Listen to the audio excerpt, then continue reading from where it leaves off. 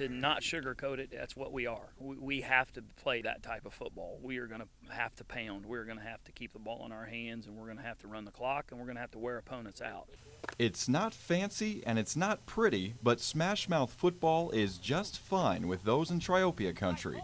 The Trojans approach 2013 while making a slight shift in philosophy. Rich Thompson's group is moving away from the quote-unquote big plays they enjoyed from time to time last year and instead pushing forward with a core of players built on brute strength. We're a lot bigger than we were last year. We don't have the speed like we had with Derek Shoney, but we got Parker. He's a big, fast guy for his size, and he'll lower your shoulder and hit you, and just like Dean, he'll do the same thing. Well, we're just going to try to keep pounding the ball so we can just keep the ball out of the other guy's hands, just like burn up the clock as best as we can.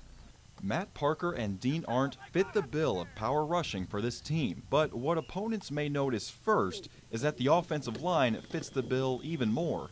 We return a veteran group, even though a lot of them are still juniors.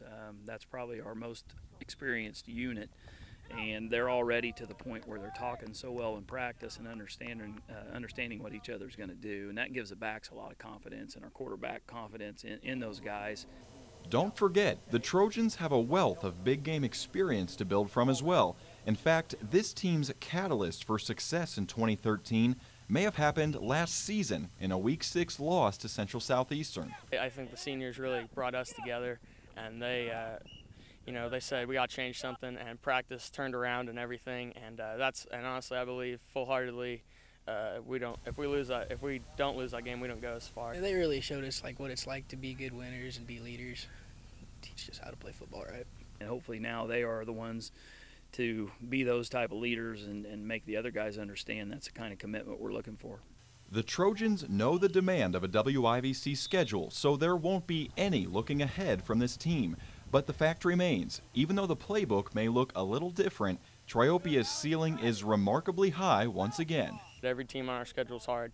There are no games where you can walk in thinking you're going to blow anybody out. So we come to practice every day and work our butts off knowing that everybody else is going to be great. I think it's come along really well, actually.